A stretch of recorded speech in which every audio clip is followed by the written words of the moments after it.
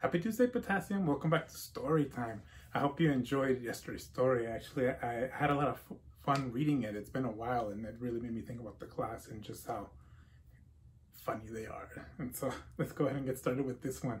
Today, we're going to read The Antlered Ship. It's by Dashka, Slater, and has illustration by the Fan Brothers. And I really like the story, one, because, again, the illustrations are really pretty. I really like the details in here. But I feel like the story has a lot of similarities to kind of our life in kindergarten. Let's go ahead and read it and see what I mean. All right, let's get going. The Antlered Ship. The day the Antlered Ship arrived, Marco wandered about the wide world. He had so many questions. Why do some songs make you happy and others make you sad? Why don't trees ever talk? How deep does the sun go when it sinks into the sea? But when he posed these questions to the other foxes, they grew silent. What does that have to do with chicken stew? They would ask. Poor Marco. He's not getting the answers he wants. So Marco went down to the harbor to see the ship. 3 deer greeted him at the gangplank. Marco wasn't surprised to learn that they were lost. And I just look at the pictures. I really like them. Very cool. We hope to hire a seaworthy crew, explained Sylvia, the captain. I'm afraid we aren't very good sailors. I will join you, Marco said. He thought to himself, I will search the seas for foxes who know the answers to my questions. A pigeon named Victor volunteered along with his entire flock. We want to have adventures, they cooed. Welcome aboard, Captain Sylvia said. We're going to a wonderful island with tall sweet grass and short sweet trees. When we get there, we'll eat a delectable dinner. Wow, exciting. I love adventures.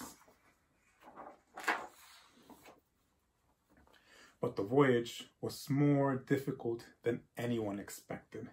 It rained. Waves crashed over the sides of the deck. Why is water so wet? Marco wondered. I've wondered that same thing too. The pigeons weren't used to the hard work of raising and lowering sails. After the first day, they went below decks to play checkers and stayed there. My goodness, who's taking care of the sails then? The deer worried about sharp rocks and fierce pirates, and feeling seasick, they huddled in the bow and waited for something bad to happen. Oh man, it's not going well so far. After days of drifting and dining on crackers, the animals were damp and cranky. I think I would be too. We should have stayed in the woods, Sylvia said. Deer aren't supposed to go to sea. We should have stayed in the park, added Victor. Pigeons aren't supposed to do hard labor. Marco eyed the deer and the pigeons. Foxes aren't supposed to be vegetarian, he said. Still, we must do the best we can. Poor crew. They all look so sad. That evening, Marco found a recipe book in the galley and cooked a warm and reviving stew. Should we look at the charts? He asked. After everyone had eaten, there they are, everyone together enjoying a meal.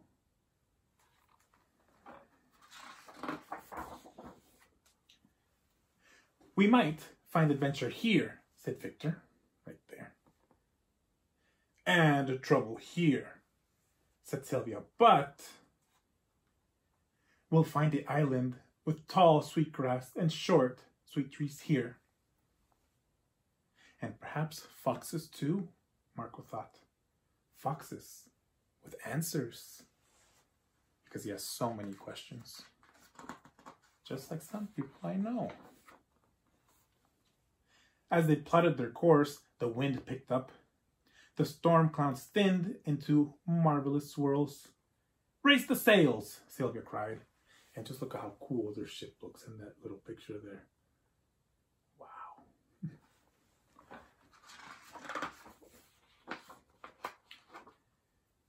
In the morning, they came to the maze of sharp rocks, each one large enough to tear the bottom from the boat. How scary. But the pigeons flew ahead, tracing a path through the shoals and sharp rocks to the safety of the open sea. Oh, there they are, the pigeons doing their job and helping out. How nice. The next afternoon, a pirate ship burst from behind a rocky island. "Turn over your treasure," the pirate captain bellowed, "or we'll put a hole in your helm." Oh man, these guys look a little scary. "Lower the antlers," Sylvia commanded. The ship splashed, crashed, and smashed until the pirates turned and fled. Good riddance, I think. That evening, an island appeared on the horizon with tall, waving grasses and short, swaying trees. Is that what they're looking for? "We found it," Sylvia cried. "We've triumphed," Victor cooed. "Do you see any foxes?" Marco asked. He really wants to meet some foxes. The deer grazed the grass and nibbled the trees. The pigeons told stories of their adventures to a flock of admiring seagulls. And Marco scoured the island for foxes. There he goes.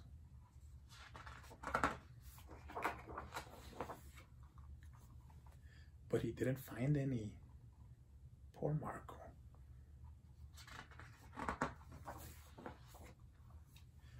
"I have failed," Marco told Victor and Sylvia. "No foxes. No one to answer my questions." "What questions?" Victor asked. Marco took a deep breath. "Do islands like being alone? Do waves look more like horses or swans? And what's the best way to find a friend you can talk to?" he wondered. "That last one is easy," Sylvia said. "You make friends by eating together." "I disagree," said Victor. "You make friends by having adventures together." "Maybe you're both right," Marco said.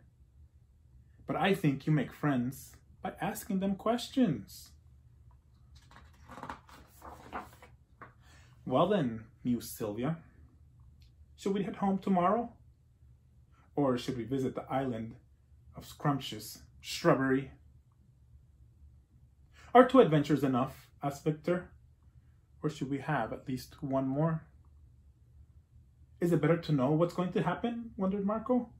"Or better to be surprised?" There were so many questions left to answer, and so many more to ask. So in the morning, they raised the anchor and hoisted the heavy sails. They knew now that the wind would come and go. The clouds would sometimes make marvelous swirls and sometimes make them wet, and that everything they hoped to find could be found aboard an antlered ship. On the way to wherever they are going. The end. And so, I really like this one because I feel it's kind of the children go through something very similar at school. They come in, they have so many questions that they want answers to, and then sometimes they're hard questions, and if I don't have an answer for them, you know, they'll try to figure it out on their own. And we all eat together, and we all kind of have adventures together, and that's how we became a family in our classroom. And so I think this is a really great book to read to our class, and so it really makes me think about them. I hope you guys enjoyed it as much as I did. I'll see you guys tomorrow. Take care.